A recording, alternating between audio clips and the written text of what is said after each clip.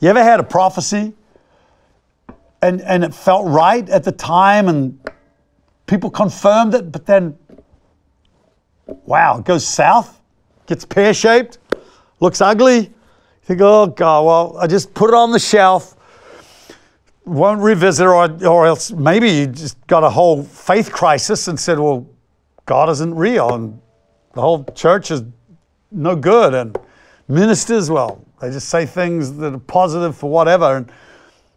But maybe, rather than go there, we just stay in tune with the Lord and say, help me understand this mystery, God. Because there are some mysteries. Some of them you get to understand, some of them you don't. And when you hit a mystery, change gears to neutral.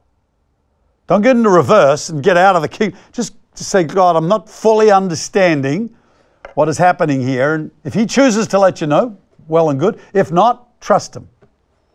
Trust God. Move from an aggressive faith to a place of reposed trust. Say, I trust you, Lord. Even though I don't understand it, I trust you. Many believers have been in that place. Think of Job. Couldn't understand why.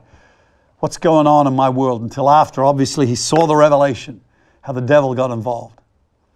Others who had mysteries happening, they didn't know what God was doing, like Joseph getting sold by his brothers and down into a prison and then accused unjustly of attempted rape and going up and down in his life. It's just a mess until finally his brothers are standing before him, begging for grain, and he understands this.